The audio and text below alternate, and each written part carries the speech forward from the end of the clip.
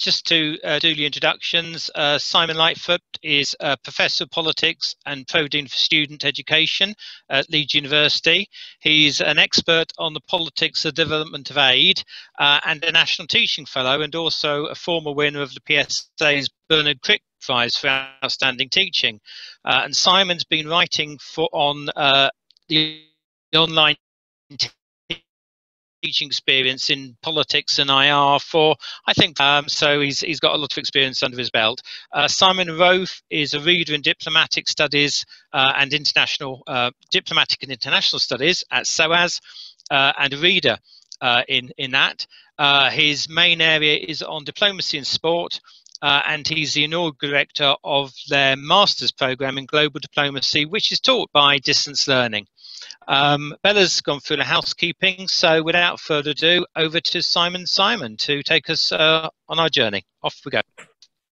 Okay, so apologies to land this on everyone, but we've actually brought a fantastic new addition to the team. So I'm going to ask Helen Williams to introduce herself. So the three of us are going to do this presentation. So Helen, do you want to do, I don't know whether John will be able to do such a, you'll be able to do such an immodest version of John's presentation, but Helen, can you just quickly introduce yourself? So I'm afraid I jumped on the bandwagon a bit late, so I joined in on the Simon and Simon presentation here. I'm Helen Williams. I'm at the University of Nottingham, and I'm a teaching and learning specialist, and I particularly enjoy teaching statistics.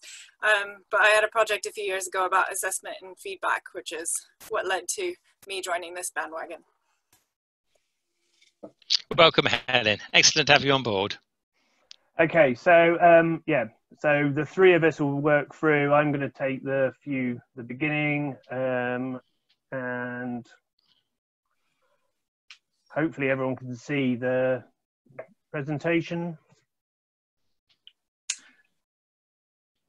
Did I get Not yet. Not yet. Not yet. I haven't done the right thing then. So, oh no.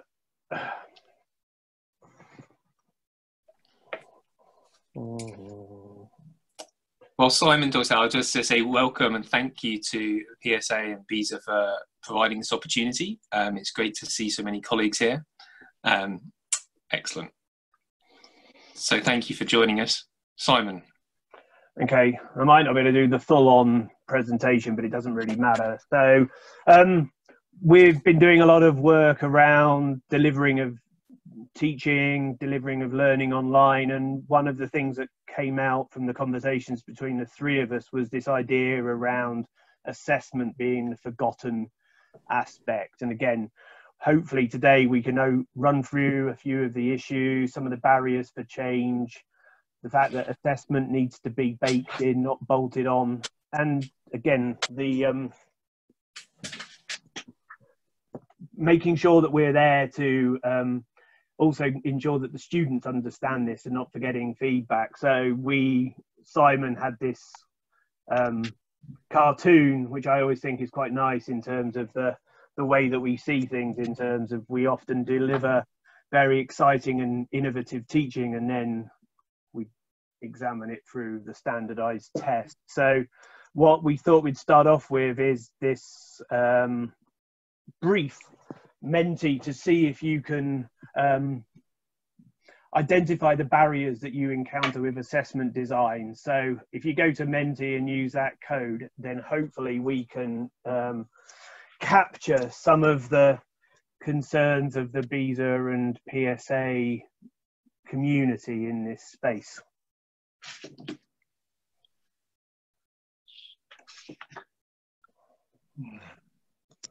Do I need to go? Everyone click on that. The QR code worked for me, so hopefully you might just be able to click through on that. Just says it's not open for voting yet. Oh, Simon. Oh, right.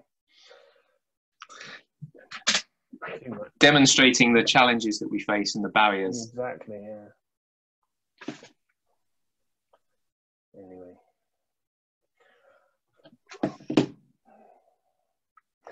I'm going to move on. I can't. You present it? No, I can't do it.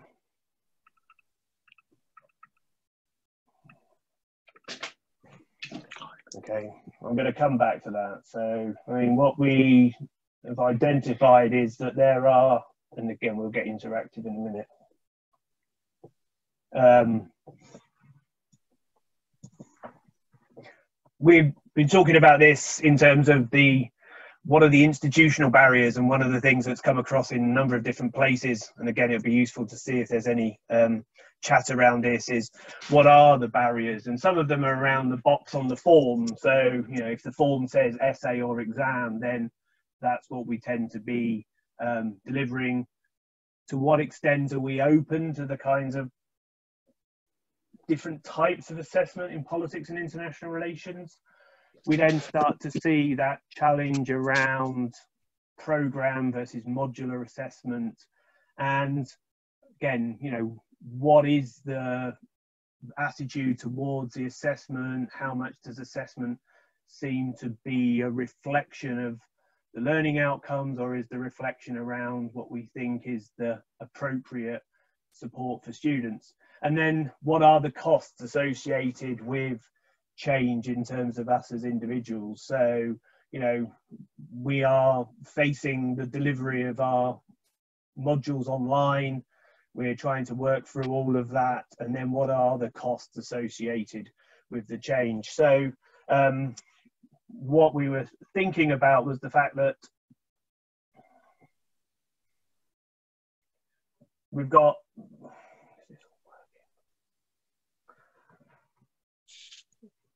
are we talking about the module learning outcomes? To what extent are we talking about building skills and scaffolding? What is the iterative assessment in terms of how do we create that learning process? The assessment for learning rather than of learning, and then this very buzzy word around authentic assessment. So what are the tasks that students will do when they leave with an international relations or a politics degree, or any of the other myriad combinations that we're in charge of? And just again, seeing how do those students prepare, what does the assessment task allow them to do in terms of the delivery in the field. And so there's been a lot of research around this, and again, those of us as external examiners probably mention this as a sort of a stock element of our reports. But, you know, could we be more creative? But at the same time, is more necessarily the good thing? So in terms of providing opportunities, ensuring that students have different skill levels. I know from my own personal experience that we've done some very interesting things where we'll drop a really innovative assessment on students in their final year, semester 2, and hope that they don't become too scared by that. So how do we develop across this? So what we're going to do next is the fact that I can't seem to work a Menti code. We were going to try and identify from the community how we see what type of assessment tasks people use. And this is obviously an opportunity to try and post a few things on the chat. What we want is the honest approach, and which approaches do people use? Because then again, if we're using the chat, then hopefully we can start to build up that sense of asking questions and identifying from people what activities people do already, and we can start to identify. So I see the chat function hopefully is buzzing a bit now. So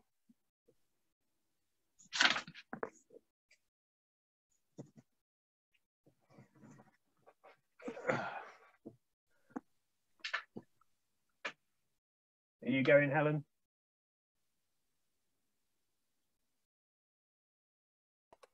I was just trying to move you into slideshow mode. I think we may have a Menti that will work. That is not that one. Let me try this code. So we basically wanted to see that politics can be quite a conservative discipline, and we wanted to see what people have experience of in terms of the assessment types that you actually use? Because there's a lot of disciplines. So if you go to menti.com and you kind of type that in, or you can stick something in the chat.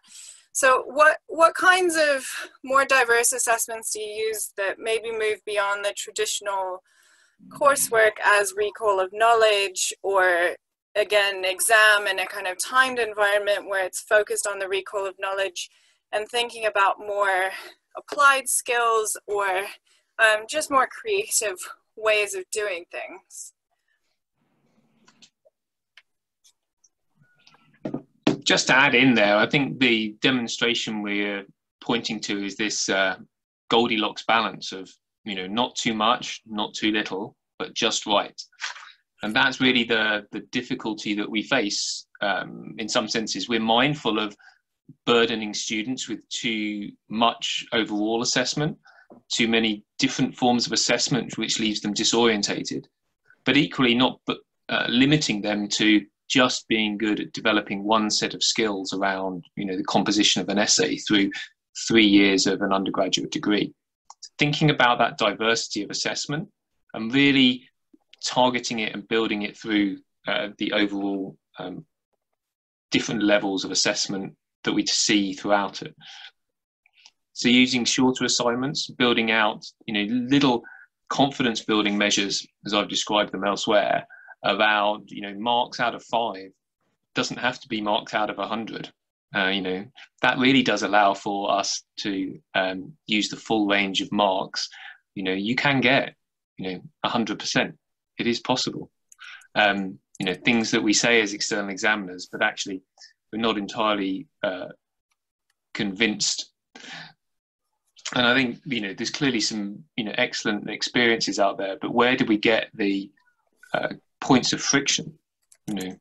I could identify in, good practice that I've seen as an external examiner where a diversity of assessment, contradicts what, people in, who are largely here on this community because we care about it, would suggest is good assessment.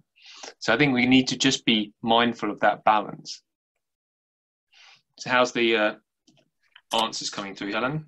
Yeah, we've got some answers. I'm just trying to log into the correct account so that I can show them. So, okay, here we go. I've got Thanks, lots. Miranda. That's a good point.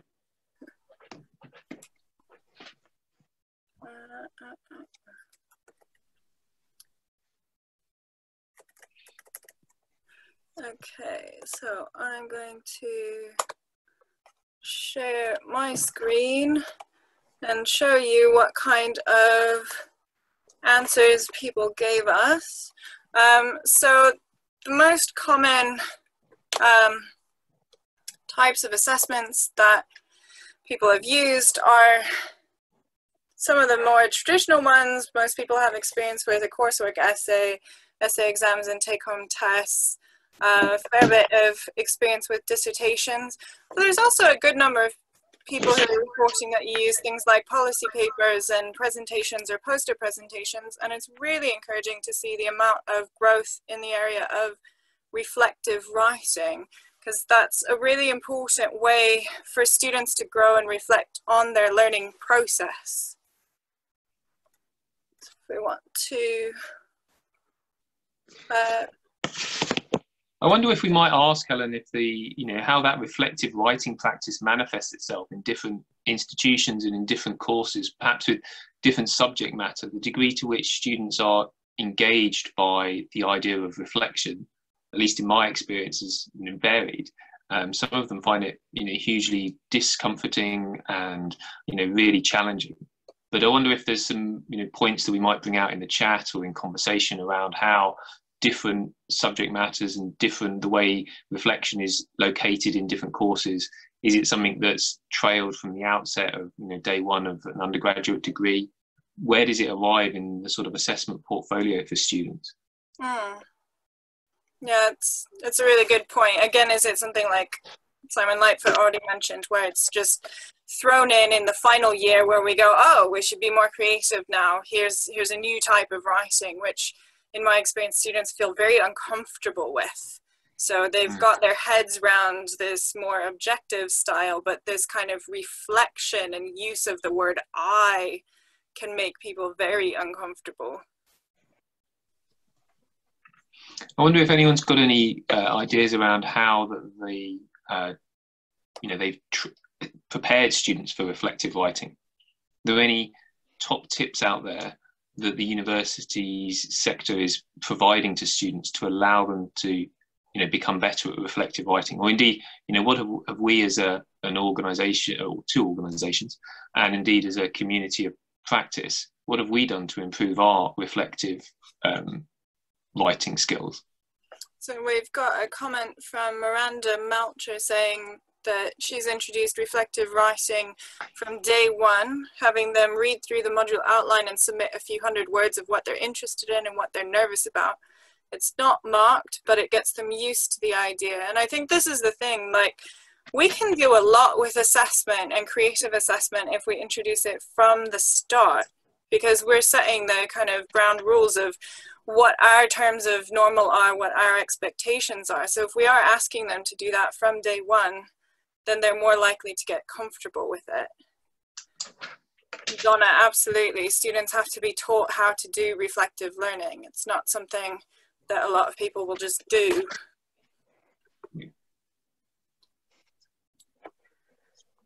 So Simon, Rofe, do you want to? Yeah. So I think one of the, if we can pull up the slide, I think if you got the slide pack still, Simon, get to slide 7. Or Helen? Yeah. All three of us try to do it, it'll definitely break. But what we were trying to demonstrate here is that this variety of different assessment methods is something that needs to be, as the slide suggests, baked in and not bolted on. We need to keep keep this to be part of what we're trying to do from the outset. And this speaks to the value of program level assessment, which we could talk about also. But if we might go just 1 or 2 slides back, Helen, I wanted to just share the this sort of portfolio of different assessment methods, and by no means in the complete view, but this table gives an assessment of the different opportunities that there are out there. And I think this is where, if we were to be playing a sort of game of assessment bingo, many of us would want to, sort of perhaps dab against all of these things as to, reflecting the fact that we, excited by, interested in, see the benefits of different forms of assessment. But we wondered how this might look, from your experiences across the discipline. How many of these are realized in your institutions? How many of these are realized in courses you teach? Many of them are aspirations and things that colleagues in other modules do that you're a bit jealous of. But actually, how many of them are actually being deployed across the piece? And just take a moment and tick, as it were, honestly, which ones of these are really in play, and perhaps contrast that with the Menti, which perhaps speaks to what we'd like to achieve. From my own perspective, I'd like to do much of this, but I probably, even at my most ambitious, would say that maybe 20-25% of these different methods are evident in the courses which I'm responsible for, and particularly as a program director, that would be a concern, if you like.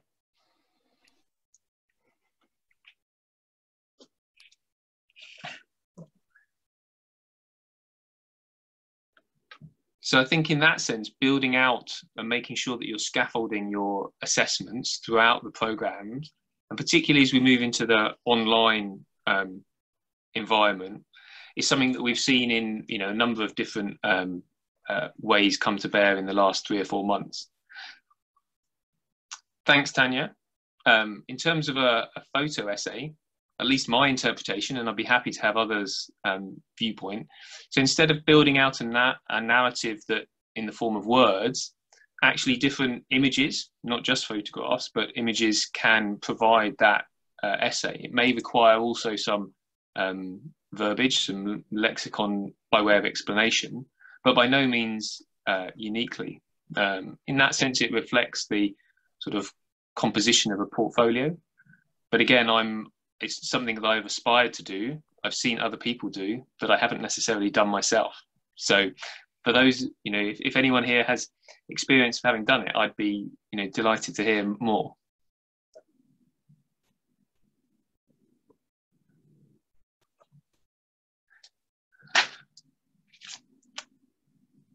Helen, I wonder if you might skip forward to just slide 10.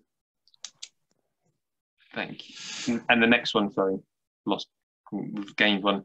Just to provide a little bit of intellectual reflection, if you like, a little bit of context.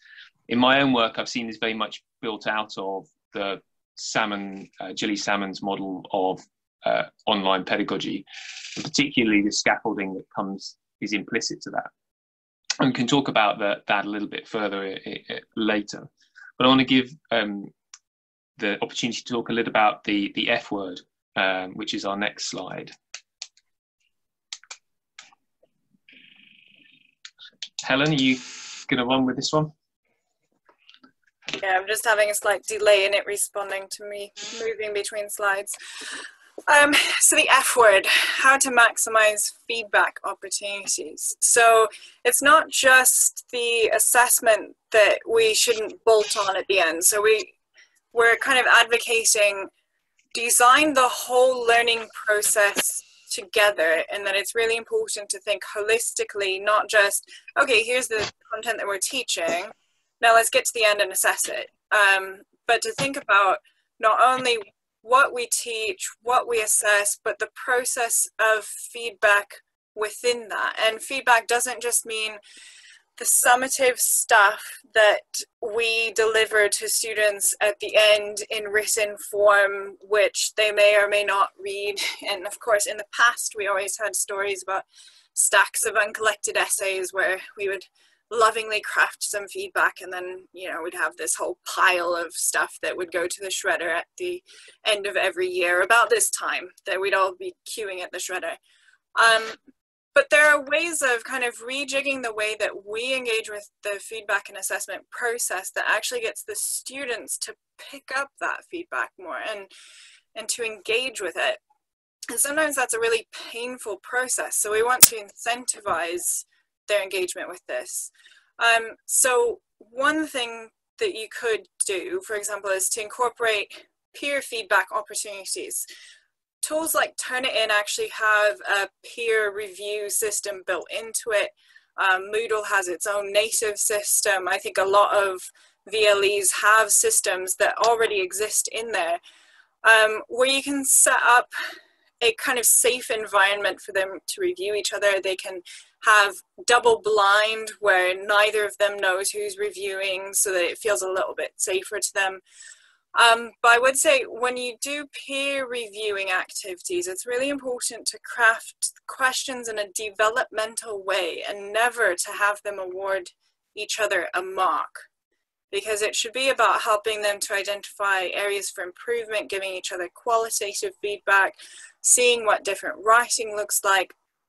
But I think one of the lessons is you shouldn't ask them to give each other a mark, because that can be really damaging to the process of engaging with feedback. And of course, they could be wildly wrong. But there's also really simple activities like assessing a sample of something against the marking criteria. So Simon Usherwood was mentioning in the chat that students, especially from other disciplines, might feel really uncomfortable with approaching what he's asking them to do in politics. And one of the ways that we can do is just, of course, to look at examples. What are we talking about? What are we looking for? And talk through it. And sometimes that process of dialogue can really help students to understand what our expectations are and to give them the opportunity to engage with that process more but it can feel a lot safer because they're not critiquing themselves, they're not critiquing your work. It's this kind of third party that they can feel more able to ask questions about things. But we can also incorporate opportunities for self-reflection and engagement with feedback dialogue into the way that we build assessment. So for example, if I can get the slide to progress again. There we go. So some of the example questions that I use for peer mark activities are things like summarize the main argument. And I talk them through these activities. So I actually give them references to a few pieces of academic literature. Why am I making them review each other? And the reason is because they often learn more from reviewing each other than they do from anything that we write to them, because it's looking at someone else's work through that critical lens that actually activates their learning more. So I tell them, I ask you to summarize someone's main argument, because if the feedback that you get from someone is that they don't know what your main argument is, then that's a good clue that you probably need to go and clarify that. But at the same time, it's maybe a little bit less contentious than some of the other questions that we could ask, or things like what were the main sections of the structure, identifying one thing that someone did well and one thing that they could improve. In terms of reflection, I then make them incorporate this into their assessed feedback. So I actually ask students how they have changed what they've submitted for their large summative assessment based on the feedback that they got from me or from their peers. And that this is always worth about 10% of their module mark on the modules where I do this. And I do this at level 1, I do it at level 3. Of getting them to actually think about what feedback did I receive and what did I change. And this makes a massive difference because it actually rewards those students who work really hard and they might not achieve first class work, but they did work jolly hard and they did learn a lot. And I want to reward that process of learning because that's actually really important for the long term. And then I also try to make the feedback more dialogic in terms of giving them the opportunities to tell me what do they want to know. So I let them ask me up to 3 things that they want feedback on and 3 things that they don't want feedback on. And that just, without removing the anonymity of our marking processes, it allows it to be a lot more dialogic. Of some students really want to engage in that dialogue about the topic that they're writing about, but other students, what they're more interested in is the mechanics, and they just want to know, is my argument clear, is my structure clear? They're looking 100% for the transferable feedback. They really couldn't care less about the topical feedback.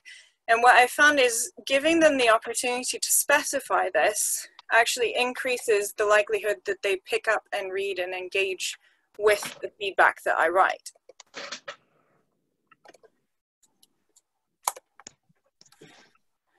So, anyone want to jump in with some wrapping up or questions or discussion? Thanks, Helen. That was really great. I wonder if we can open up now for the next half an hour or so to questions from the chat, comments. Everyone can chip in, see what we've got thought for prompting possibilities of doing this elsewhere. How about, can we go back a slide? Thank you, Andy. John. So we asked for, we asked for some questions to come through on the chat. So if people want to post questions there, that'd be helpful. The one thing, a couple of questions did come through. I think you addressed the issue of what a photo essay was. There was also the question raised of what a software exam is. Helen answered that on the chat, but I wondered if Helen, you wanted to talk a little bit more about that, about a software. Yeah, so one of my colleagues uses a software exam on a data module, And the reason that they do that is to encourage student attendance and engagement with the material. So we know that some students are really inspired to learn by having an exam that they know they have to perform on. And what this colleague found was that attendance was much higher and didn't suffer the same kinds of drop-offs when they had this software exam that was about 2/3 the way through the module, where it wasn't meant to be difficult. There were no trick questions on it, but it was literally, can you kind of produce the kind of data analysis that we've been teaching you to do over the last few weeks? And so it's just one way of essentially manipulating student behavior by the assessment regime that we set up.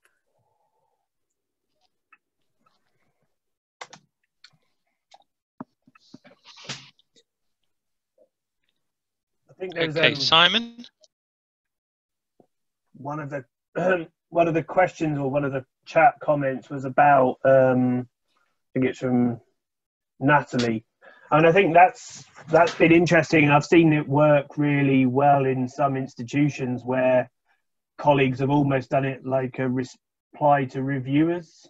So students submit a draft, they then give some comments, and then the students have to integrate that into their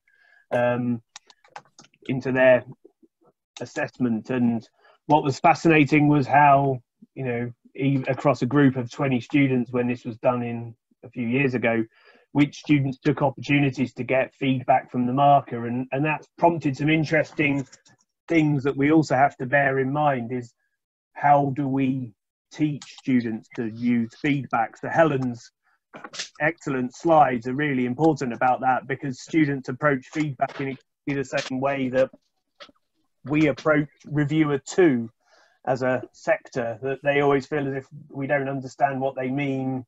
We're really concerned about the way they come across. And so I think that's something that I hadn't really reflected on until quite recently, was actually how do we teach students to use feedback? So Helen's slides have given me quite a lot of food for thought around that. There's a question about online delivery. I don't know, Simon, it's much more in your field. I don't know if there's anything you wanted to add around that. Yeah, thanks, Donald. I think the any types of assessment or types of online assessment that disadvantage students, I'm, as it were, you know, a convert to online assessment as a whole, but I'm always mindful that it does provide some challenges too.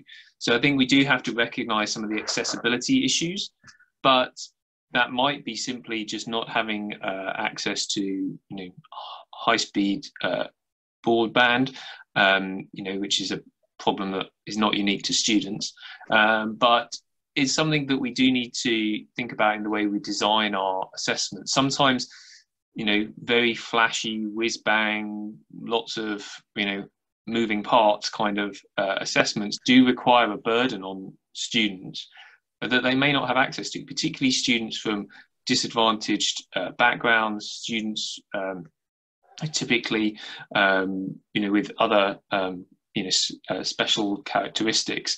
So we do need to think about that. I think students have generally within disabled and particular needs benefited from online assessments, particularly in the sense of asynchronous nature of them. You know, the pressure that students feel to perform at a particular time is something that many students find utterly overwhelming. And we know from wellbeing cases and student referrals that we are actually, you know, very much challenged as a sector in that regard. So being able to take assessment and do it in one's own time to a point within a window of maybe 24, 48 hours, that's actually, you know, there's a good degree of evidence that that's really helped students with disabilities, be they physical learning disabilities, and indeed students who might not be able to access, you know, a particular exam hall at a particular time and place. So I think there are actually positive opportunities that online assessment brings to disadvantaged students of all sorts. I think I'll pick up on Stephen Thornton's question about what makes an assessment authentic, which is a very good question, Stephen, not least because I haven't got a short answer for it. If I might offer a quick response, I think what makes an assessment authentic is aligning it with the learning outcomes for a module and the subject matter, so that there is that sort of Goldilocks balance, as I suggest, between what assessment is appropriate and what is feasible and pragmatic. I'm sure that in our pedagogic fantasies, such as they are, we could design the most attuned, brilliant piece of assessment, but if it's not practical for the student and for the nature of the institution, be that because it's 50 minutes worth of lecture or a 3-week period in the summer when assessment has to happen, then actually it's not authentic. It might be brilliant, but until you can align it with the practicalities, rather like we do with our research, it's not authentic. But I offer that up as something of a provocation.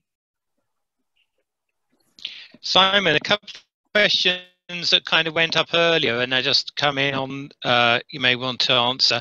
Rania asked about portfolios. What sort of using portfolio as a type of assessment, what sort of tasks and modules would that be sort of most appropriate in? How might that be used? I think, again, I've seen them used in political theory modules where you put forward a portfolio of how different thinkers will see a particular topic. I've seen it used in a whole variety of places. So it's and a portfolio can also be a way of bringing together the tasks. So you could have a portfolio of a presentation and a draft and a policy brief, for example, and you could put all of that together and it's worth the mark on the module. Because one of the things that there's been a little bit of chat about, which has been really interesting, is about over assessment, under assessment. And at Leeds we made quite a big shift away from over assessing our students, which for some students created a risk because they fed back that was a one strike only policy.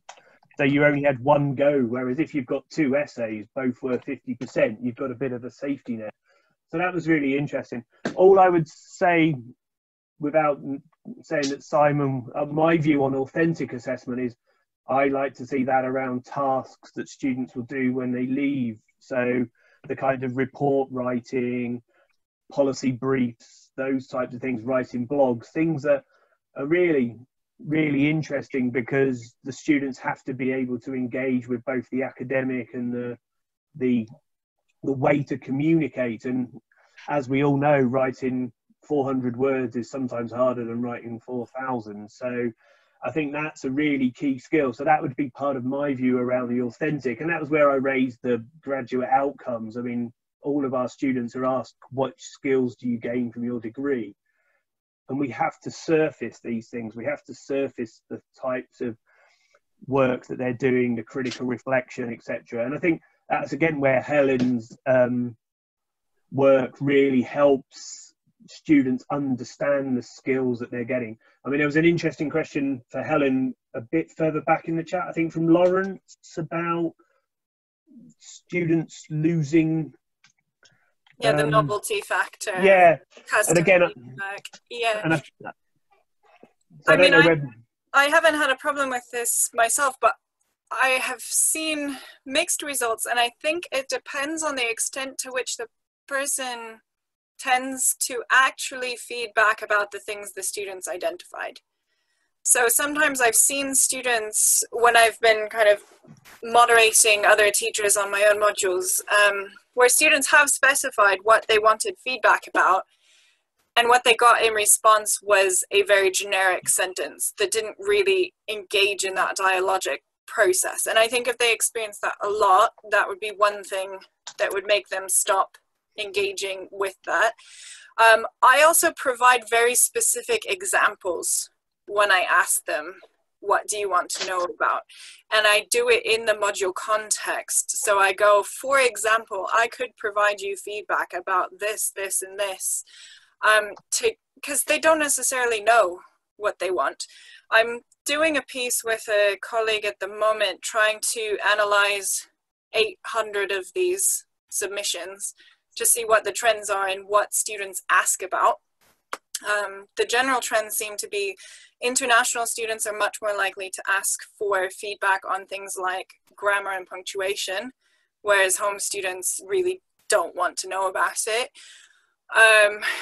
Students at level 1 are much more likely to ask for things about transferable skills, how to write better in general, whereas students at level 3 who are choosing optional modules that they're more passionate about are much more likely to be asking me for feedback on a particular topic, and they might be using my module to feed into a dissertation. So they really want help building their reading lists or things like that. But it's also, for us, it's optional, and some students don't fill in that section. But in my experience, most of my students do.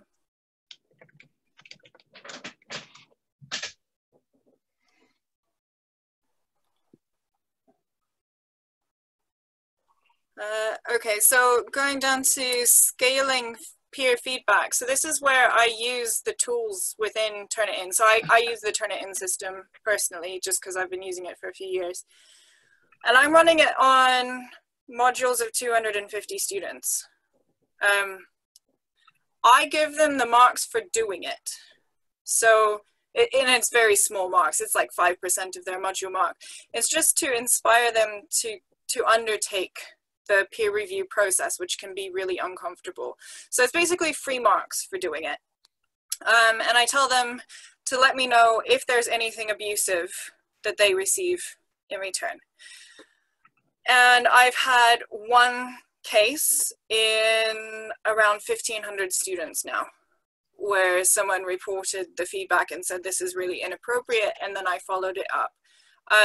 So I think it is actually a lot more scalable than people think, and I think we also have to be willing to let go of some of the control of the process and trust that the students will do this and kind of, they'll rise to the responsibility essentially of giving them this opportunity. I should say that's on a first-year compulsory module as well as third year.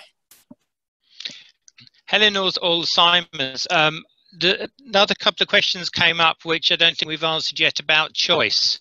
Tanya and Natalia asked, Natalie asked questions. I think first of all about, can you give some tips on sort of giving students choice and some of the issues around that, and is it a good thing, and what can you gain by giving students a choice of how they're assessed?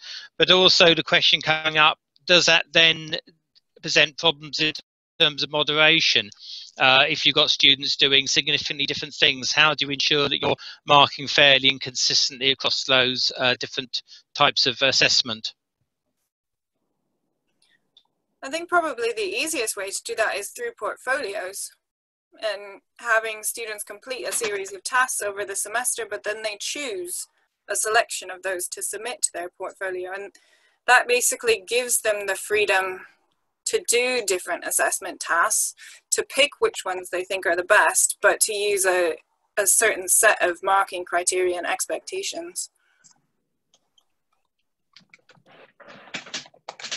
I just to add in there, I think the notion of choice for assessments is something that students also need to be provided with, guidance on. They might like the idea of, not doing an exam and writing an essay, but actually sometimes these things may not, and this sounds, is always in danger of sounding rather patronising. So I give you that health warning, is actually that might not necessarily be the skill set they need to develop. It might not be in their best interest. Actually, sometimes providing the challenging piece of assessment is the most rewarding one.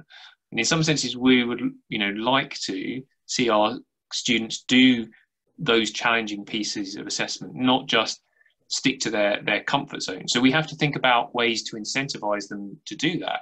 And therefore, having a portfolio where, there are half a dozen different bits of assessment and you only submit 3, as it were, that actually provides you with, you know, a gateway exercise, if you like.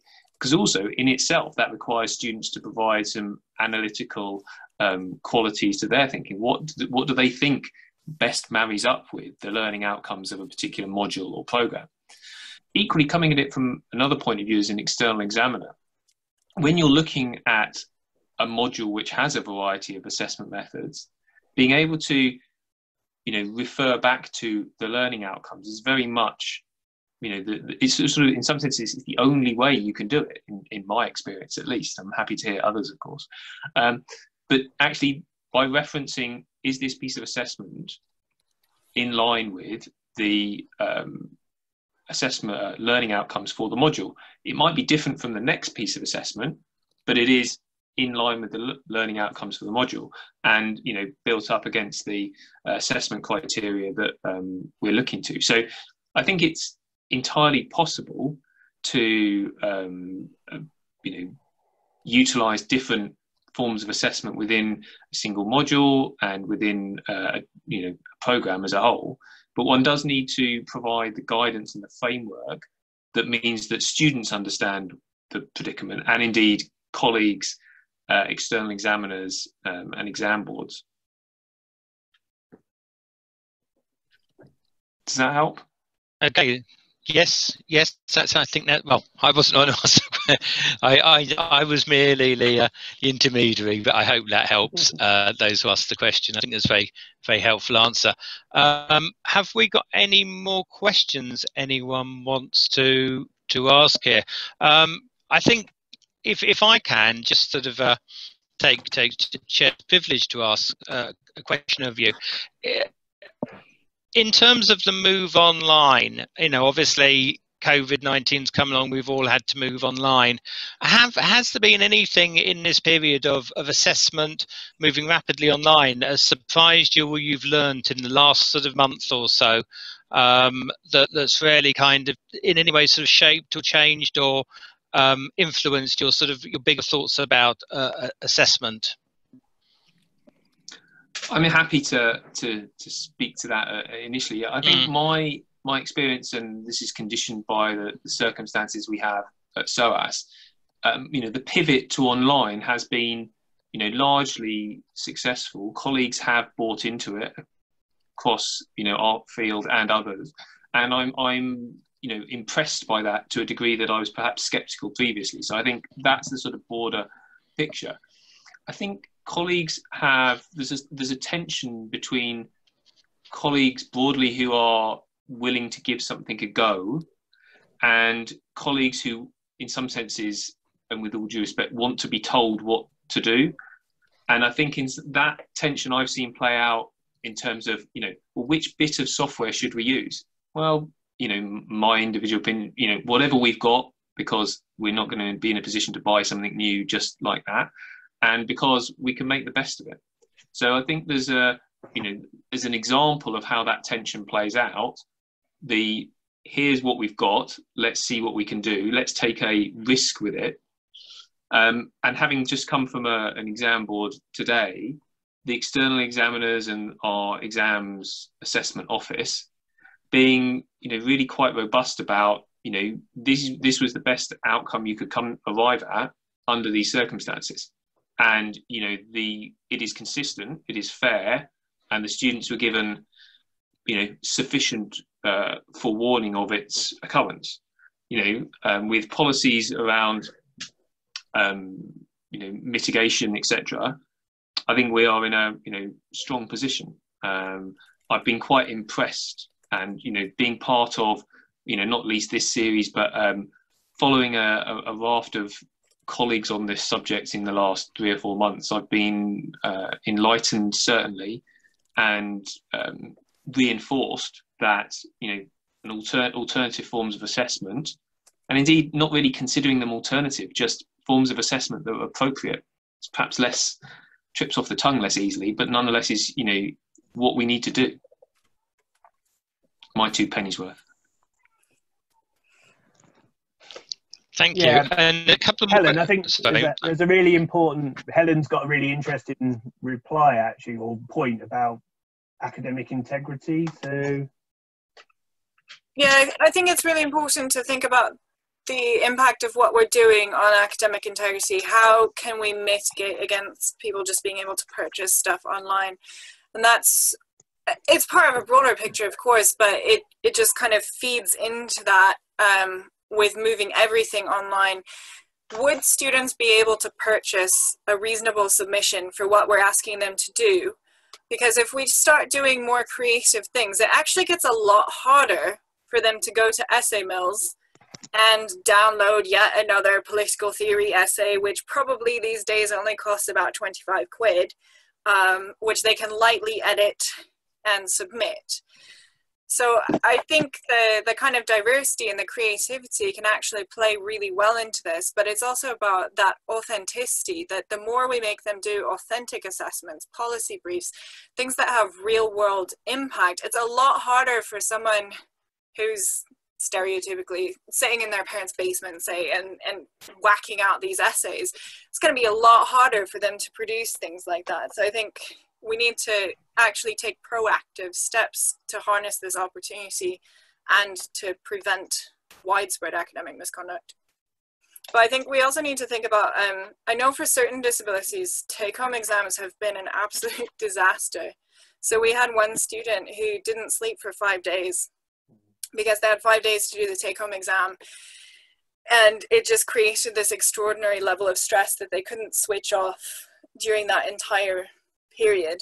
But we've also been thinking about in terms of pandemic disruptions and likelihood of illnesses and all of this, of having more low stakes assessment, so more switching to things like portfolios. How can you make sure that a student will still be able to progress if they happen to be ill for a 2-week, 3-week, 4-week period during the term, but have otherwise actually made really good progress? Like, we don't want to end up with a third of our students doing resits every summer as a consequence. Okay, we're coming towards the end of the hour now. The final thoughts slide that you've just put up. I just wonder if you just want to, one of Helen or Simon, want to just talk us through your final thoughts just before we wrap up. I suppose I wrote these, which were and again, it's a bit like Vicky's just posted in the chat that, you know, we owe it to our students in a way to obviously allow them to articulate the skills they gain.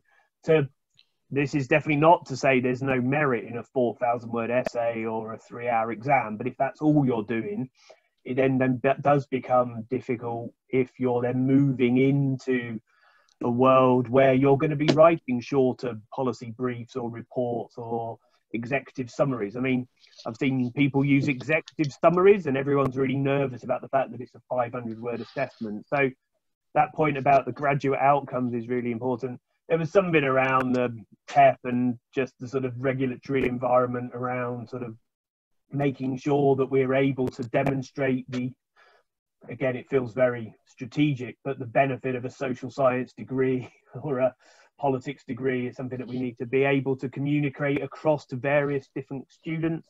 And obviously, we're working in this current environment. People have touched upon it quite a lot. So, but I think it is that point, is that this isn't something that would be what we were doing because of COVID. It's something that we were doing and we were working towards in lots of different places. It's just now COVID has made it more necessary. So, you know, the top tips that we all need to think about, and again, it reflects some of the chat in the, you know, which has been really excellent. And one of the great things about Zoom, I've just found out, is you can actually copy all of the chat and then I can paste it. So we can try and identify some points and write them up. But, you know, thinking about whether you should be doing all of this in one module or across a program. And again, that allows you to think about the diversity. Diversity doesn't have to be in one module, it can be across a program, how you scaffold it. So there was a bit of a chat a minute ago about students prefer doing presentations like this, where they're talking behind a PowerPoint. So we can use that to perhaps structure it and move things on so that they can then sort of develop the confidence to then do a face-to-face presentation at some point. But I think what particularly Simon and Helen have shown, is how many benefits come from this thought about assessment and how you can integrate it in. And, you know, as every academic has to have, we have our further reading guide. We need to update the iPad in terms of some of these things, John. So yes, I'll put it on your to-do list. But, you know, there's a lot of really good stuff out there. And again, like I said, it depends how people want to do it, but we can copy the chat and we can try and respond to some of the points. And obviously the presentation and the recording will be shared. But all three of us, if I'm speaking on behalf of all three of us, apologies, are happy to answer any questions offline.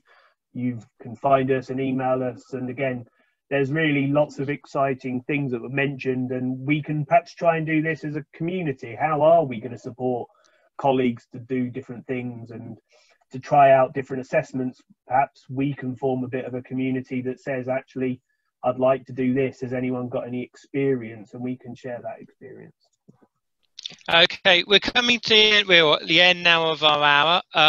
So a big thank you to Simon and Helen for taking us through that. It's been very helpful on assessment, but also thank you for trying out some of these new technologies. I think, you know, something that we need to be able to do is sort of, you know, try things out in front of each other and work out how we use some of these other technologies. So thank you for doing that.